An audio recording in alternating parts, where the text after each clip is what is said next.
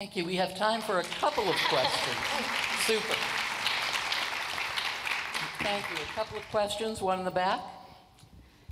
Hi, thank you so much for this fantastic panel. My name is Summer Lopez. I'm with PEN America, and I'm thinking a bit about the panel we had yesterday as well about hateful content online. And of course, we all know much of that is targeted to silence individuals of color, and particularly reporters of color. So that's something we're thinking and working on, but I'm wondering how you're all thinking about that and addressing it in your work. Ay, Dios.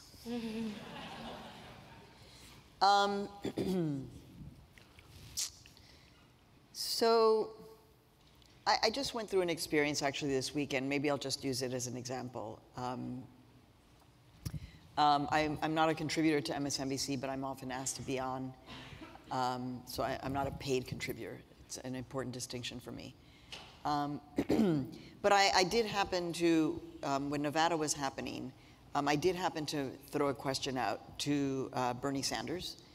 It was a journalistic question, but it was like, and on Twitter. And you know, I think what I tried to do is I was like, okay, so how am I gonna use this and actually flip it and try to create dialogue so that whatever is perceived as anything hateful can somehow, I can model how to say, talk to me.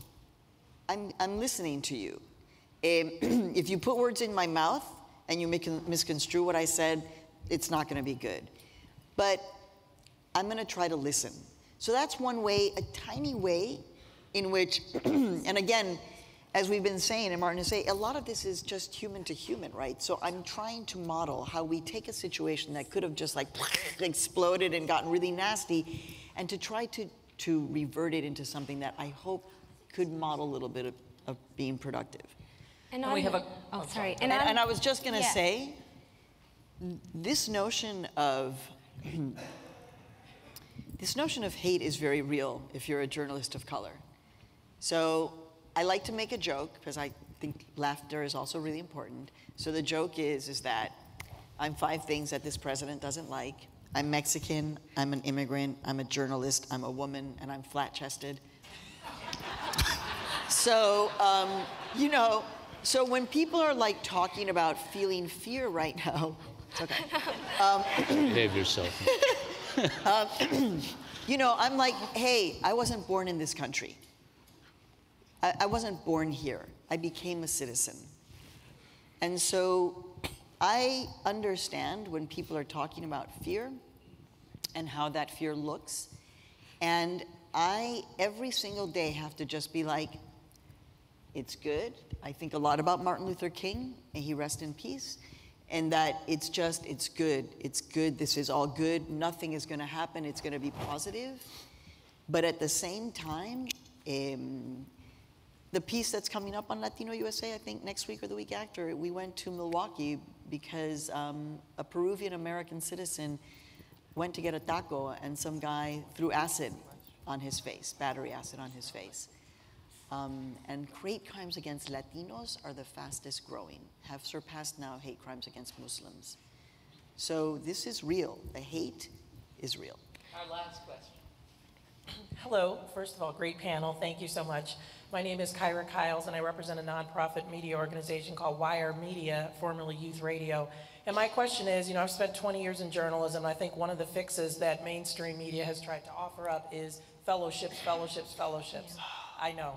And so what I'd like to hear from the panel is a meaningful way that we can make change within these mainstream newsrooms that are not hospitable, so that we can end the, you know, fellowship apocalypse, as I would call it.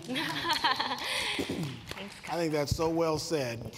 You know, fellowships are an interesting thing, right? Because they seem like tremendous opportunity, especially the good paying ones that actually have benefits now, right? But what ends up happening with folks is that they're often the least senior and tethered to often grant funding that can be fleeting because foundations have obviously a lot of priorities and there's a ton of need. And so all of a sudden they create this mirage of diversity because you have people that come in, they're doing great journalism, but they aren't in the C-suite. They're not making strategic decisions about the organization. They're not tethering things to revenue initiatives that are key, right? It's not connected to money, it's connected to content. But nevertheless, they're still incredibly important and they provide great opportunities. I think what needs to really happen here is that there has to be a collective understanding that pipeline is key and that news organizations actually need to think of themselves as their own, dare I say, farm system, that you need to grow your own from within with a plan to bring people from here to here, that they don't just come in, they're not transient, right? They are a part of a strategic, a positive part of the strategic goals of the organization.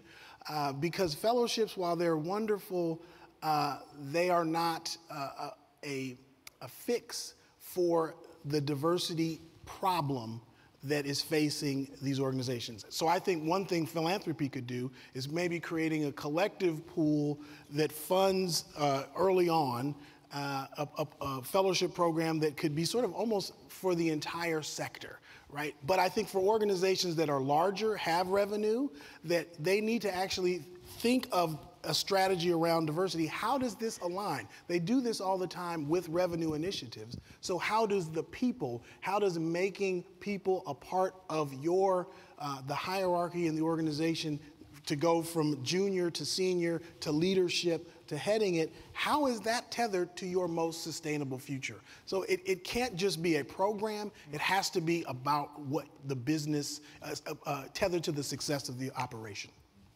And on that, thank you, Martin. I think when you put it also back to newsrooms to ensure that journalists of color don't have to be poor to continue on fellowship after fellowship, to thrive and get a full-time paying salary job. Also, I think, Maria, to your point on addressing online hate speech, we also have to hold newsrooms accountable. What can newsrooms do to protect journalists who are targeted and create conditions of safety? It shouldn't just be on the journalists to handle it. We need new systems and protocols to support journalists of color and ensure their safety and that they can thrive and do their best work. So I want to thank my well-esteemed panelists, Jeff Hirota, Martin Reynolds, and Maria Hinojosa, and thank you all for sharing in this conversation with us.